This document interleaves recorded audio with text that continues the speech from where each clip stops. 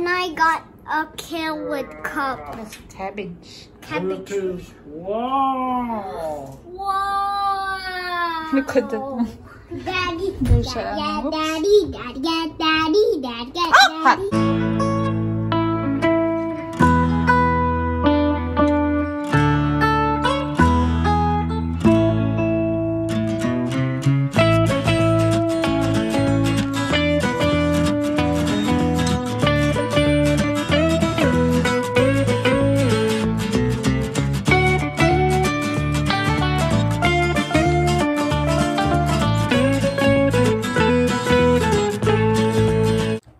Hello guys! Kamusta kayo? Good day sa inyo dyan. So today we're gonna be making sourdough sandwich bread, and this is actually my sixth pang-anim na sandwich bread that I made this week.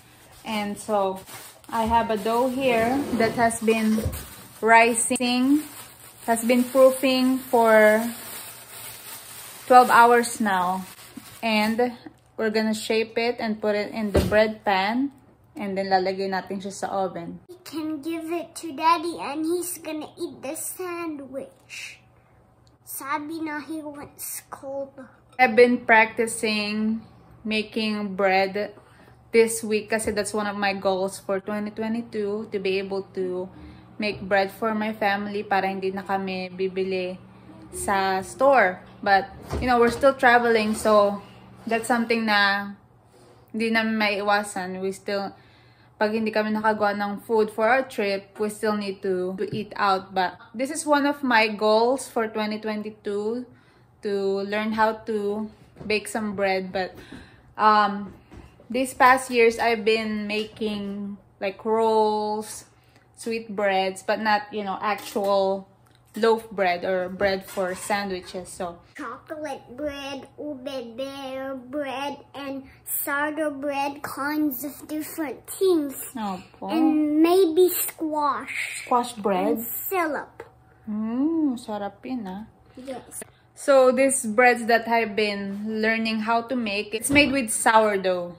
So sourdough starter. It's good for your gut health kasi it's wild yeast, and it's really easy to make. I'm gonna link on the description below kung paano gumawa ng sourdough starter. The reasons why I bake with sourdough is because it's high in fiber, and it's rich in nutrients and protein. And it's also easier to digest ng ating katawan. So that's the reason why I've been using sourdough. And also, it's also only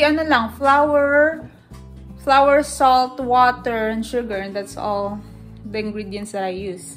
So, ito yung dough that has been rising for 12 hours now, and medyo pinindot-pindot niya ngayon, that's why ganyan yung itsura niya, but it has doubled in size, so it's ready to be baked.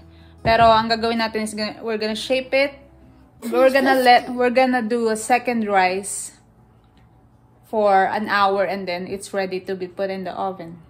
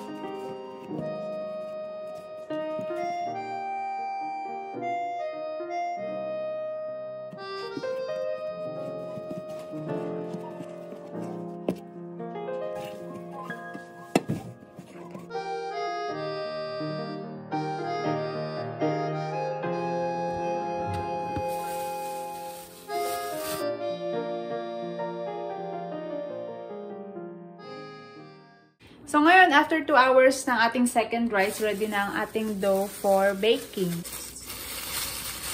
So ayan,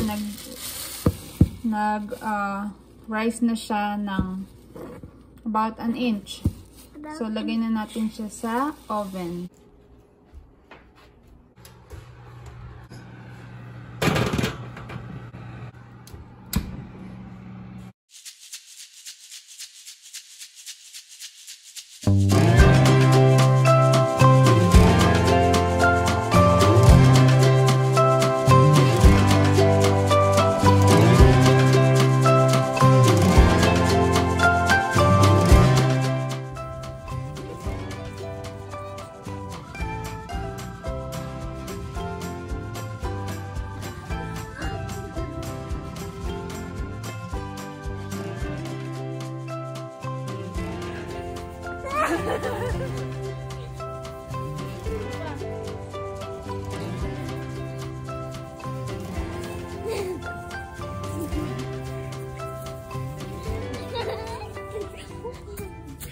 Come on in, this door's open. I'd home and then we'd have to fly back.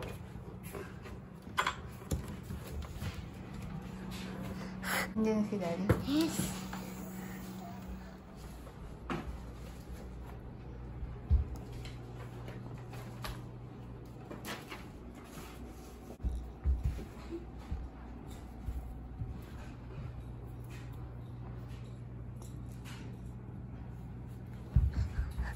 So, andito na si Ty. He just got back from work and he's gonna take out the bread kasi it's ready na. I'm here too. Look out, bub. Oh, wait lang, baby.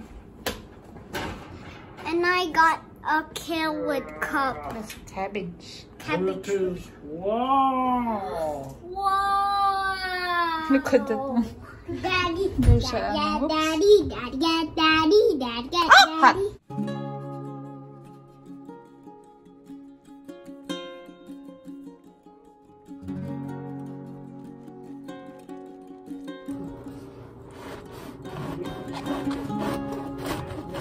A bread knife would cut up nice slices. I don't have one, so we'll just use what we got here.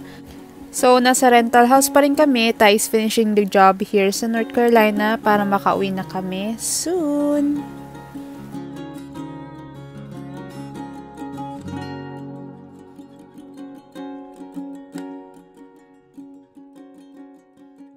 This bread for breakfast is done. It was in the toaster for 5 minutes. Mommy loves 5 minutes. I know he loves it. I know she loves that toasty. It's really good. You hear that? Beep, beep, beep. Maybe it was the oven. Okay, let's pray for Jesus first. Dear Jesus, we thank you for this birthday cake. You've already asked for the food in Jesus' name. Amen. Okay, we're gonna try it if it's good or sweet. Okay. Mmm. Mmm. Mmm. Masarap. Malakas talaga ng tinapay.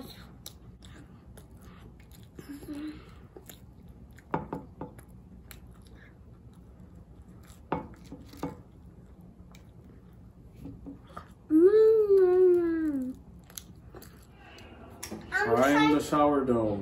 Hmm? I'm the sourdough. Tarap. Like this. That's hard. Good.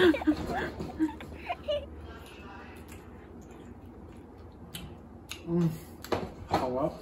Very good.